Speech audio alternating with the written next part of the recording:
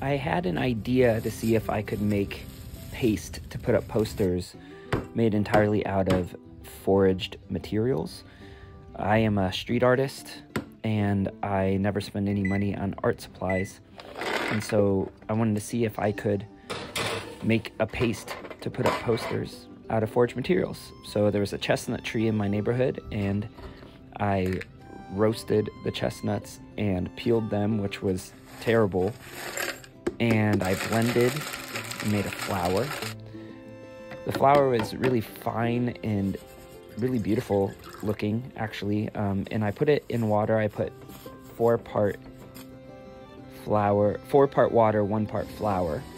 It made it pretty thick, but when I went to see if it would paste, I put it up and somehow it worked.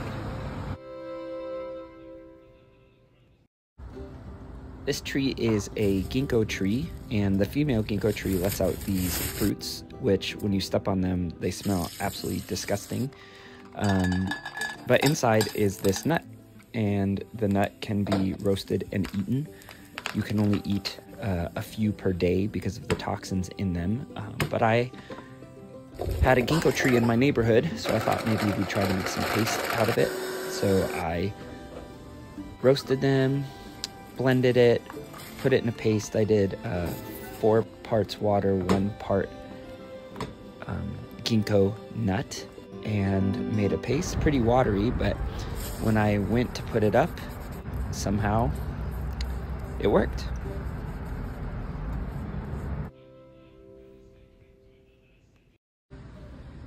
This beautiful tree is called an Osage orange tree, and it lets out these giant softball-sized fruit, and if you cut them open, they're nice and gross and sticky on the inside.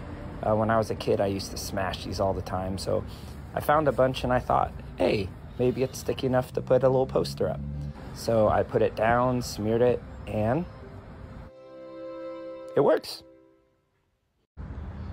So I tried once before to make acorn paste, and it didn't really work out because I was using these small acorns, but I was in Missouri and found these big acorns, so I brought them home and cracked them open and deshelled them, put them in the blender and made a flour.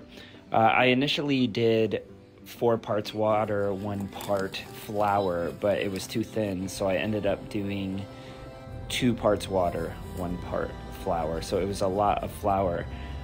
But I put it up and somehow it worked.